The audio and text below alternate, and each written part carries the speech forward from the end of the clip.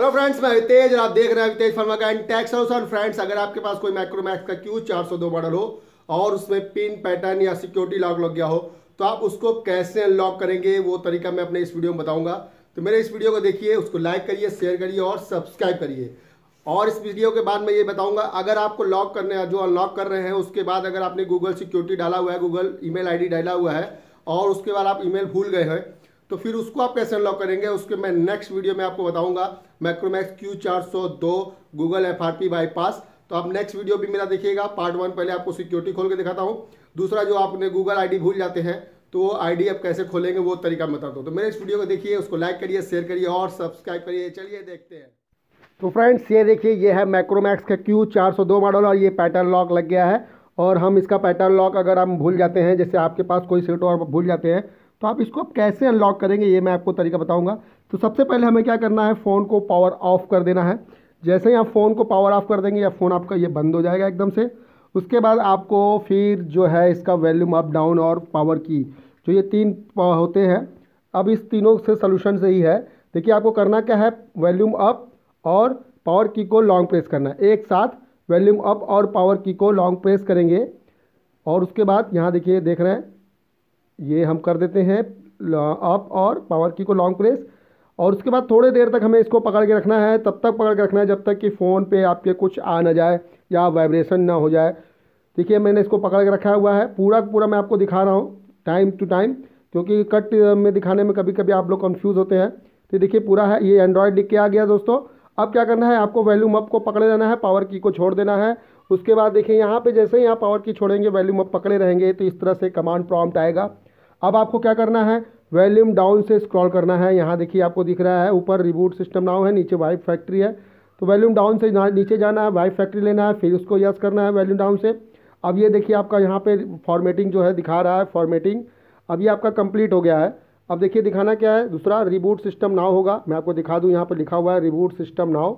ये देखिए, मैं स्क्रॉल करके वॉल्यूम डाउन से करके देखता हूँ, रिबूट सिस्टम नाउ, उसी पे हमको पावर की से प्रेस करना है और ये फिर आपका पूरा फ़ोन ऑन होगा एंड्रॉयड लिख के। और इसके बाद ये प्रोसेसिंग हो गई हार्ड रीसेट की पूरी कंप्लीट, आपका फ़ोन जो है अनलॉक हो जाएगा। लेकिन इस फ़ोन के अंदर का जो डाटा होगा वो आपका डिलीट हो जाएगा। इसके बाद इसको जो भी आपका कंप्लीट होता है, कंप्लीट होने के बाद ये समय लेता है, इसमें थोड़ा सा आपको 1-2-3 मिनट हो सकता है कि समय ले। तो आप इसको समय ले के ही बनाइएगा।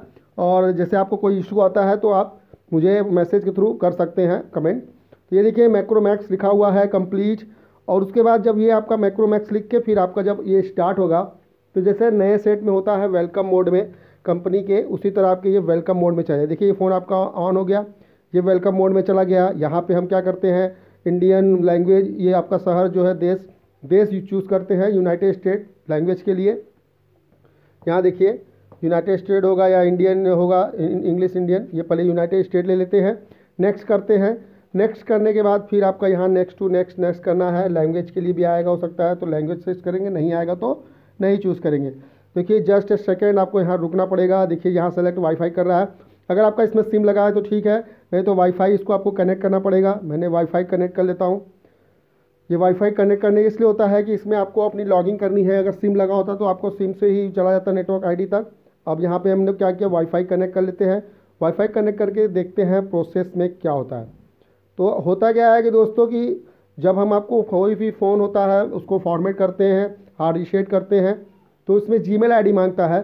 और आप ज़्यादातर मतलब लोगों को अपना जीमेल आईडी पता ही नहीं होता है। उसकी वजह से फिर ये जब हार्ड रीसेट करते हैं तो ये इनकी प्रोसेस आके जाके गूगल सिक्योरिटी लॉक पे फंस जाती है। क्योंकि आज के डेट सेटों में इतनी चोरियाँ हो रही हैं और सिक्योरिटी के रीज़न से आपका जैसे फ़ोन कोई हार्ड रीसेट करके फ़ोन यूज़ ना कर ले, तो उसके लिए ये गूगल ने सिक्योरिटी रीज़न निकाला है। अब देखिए, यहाँ पे हमको क्या करना है, जीमेल डालना है। हम अपना जीमेल आईडी डालेंगे और जीमेल आईडी डाल के पासवर्ड जब डालते हैं कुछ भी अगर, तो वो आपका अगर गलत होता है, इस तरह से अगर आपका रेड आता है तो इसका मतलब हुआ कि आपने का जो जीमेल है वो गलत हो गया है। अब आपको अपने फ़ोन को FRP और लॉक करना पड़ेगा। यहाँ देखिए, मैंने डाल दिया है। यहाँ पर हमको पासवर्ड डालना होगा। अब यहाँ पर हम जो भी है पासवर्ड डालेंगे। तो पासवर्ड अगर आपका गलत होता है तो फिर आपका यहाँ पर जीमेल जो है रेड कलर का होगा, दिक्कत हो जाएगा। और ये आपको यहाँ रेड सिंबल दिखाएगा, कहेगा कि आईडी पासवर्ड आपका नॉट मैच।